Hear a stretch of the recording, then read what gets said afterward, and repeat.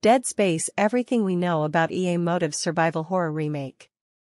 In Dead Space, you play as Isaac Clarke, an engineer assigned to a crew that is responding to a distress signal from the USG Ishimura, a mining vessel. Isaac has a personal stake in the mission. His girlfriend, Nicole Brennan, is the Ishimura's senior medical officer. However, the situation quickly spirals out of control, as Isaac discovers the Ishimura has been overrun with the mutated corpses of its crew. He sets about fixing the Ishimura in order to escape the nightmare while searching for any clue as to his girlfriend's whereabouts.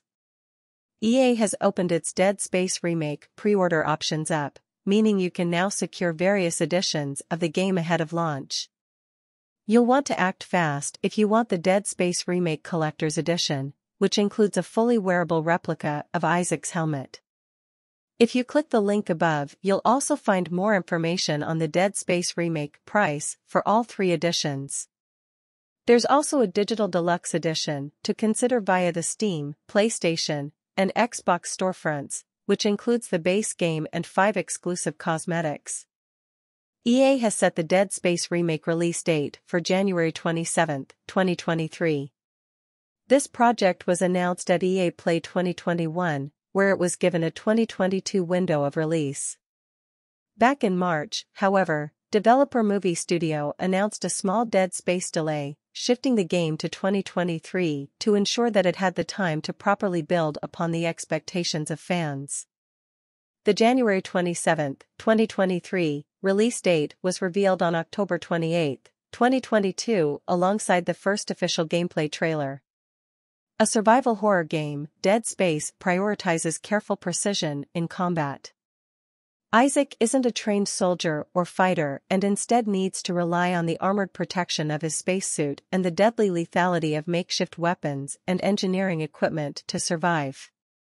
The necromorphs taking over the ship aren't your run-of-the-mill zombies, either going for the headshot doesn't slow them down, and in most cases, can actually make them stronger. Instead, Isaac has to carve off the limbs of the mutations he faces, slicing away their ability to move and attack in order to defeat them. In the original game, Isaac never spoke.